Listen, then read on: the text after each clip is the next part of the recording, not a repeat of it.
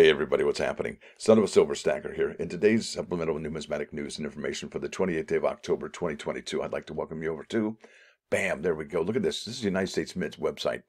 And we are looking at the subscriptions for the next year's first honoree for the American Women Quarters program, and that's Betsy Coleman.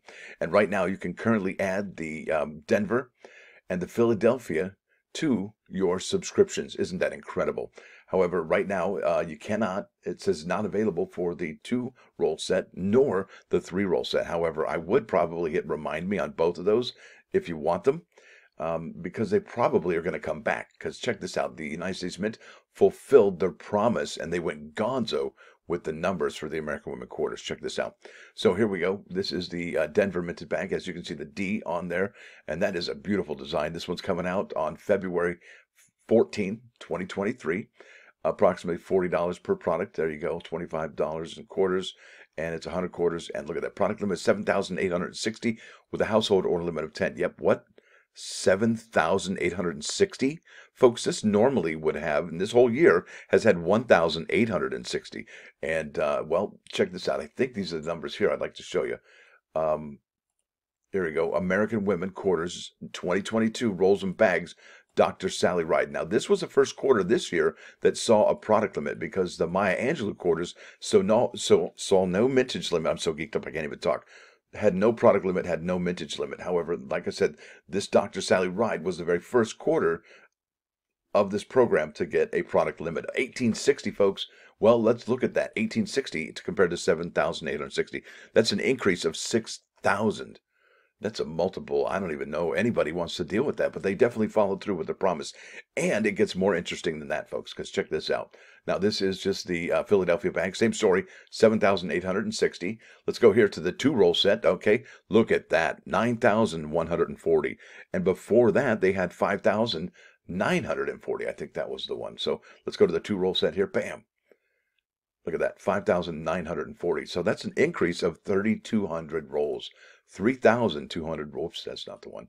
3,200 rolls in addition to what they've already made for this year. But I think one of the interesting things this year is that the United States Mint will have order limits on their particular products. So the 3-roll set will have an order limit of 3. But will that even make a difference, seeing that the United States Mint, well, check this out. This is the 3-roll set, and this is what they've done for that. Remember, we were at about 7,620. Well, they've added 5K to that number for 12,620 of the 3-roll set. So, folks, what do you think? You're going to hit the remind me button and jump in on this, or are you going to go, you know what, wow, they are really going to ruin this program. They've minted too many. Or do you dig right in? So what's the story, folks? How do you like this? Not like this? You do? Do you like the new household order limits as far as the day they drop? Okay. I like it. I like the household order limits, and I like the fact that the United States Mint, let's be honest, they're making this product available for everybody. And if they do this, okay, if they do this, that means they're not going to knock off our subscriptions and enrollments, right? Let's just call them subscriptions. I don't even know why. It's so hard to get off that enrollment sign. Or, I wonder if people at the Mint say enrollment too. But anyway, I digress. So there it is, folks. Can you believe it? The United States Mint has followed through with their promise, and they went gonzo, way gonzo, adding that many more. So they've added 5,000 to the PDS rolls, 3,200 to the P&D rolls, and 6,000 for the Philly bags, and 6,000 for the Denver bags. Isn't that incredible? That is just wild. So what does that do? Does that turn you off to the program? Does that make you like the program even more? And it makes you, you think, hey, you know what? A lot more people are going to get in on this now, right? Aren't they? Or does it just say, you know what, the flippers are going to get in on this? Well, if the flippers do get in on this, because there's a lot more, doesn't that bring down their profit margin because it's going to be saturated? I don't know. But the bigger question here is, folks, what does it do for 2022 American Women Quarters? I would say if you have 2022 American Women Quarters, it probably doubled just then. Because look at that. They look, if you have a bag and it was 1860 and now it's 7860, that's 6,000 more. So that's at least 3 times the amount that they originally had. And then the P&D rolls, they've added 3,200, which normally was about 6,000. So that's about 50% more. And then just the last one is the PDNS.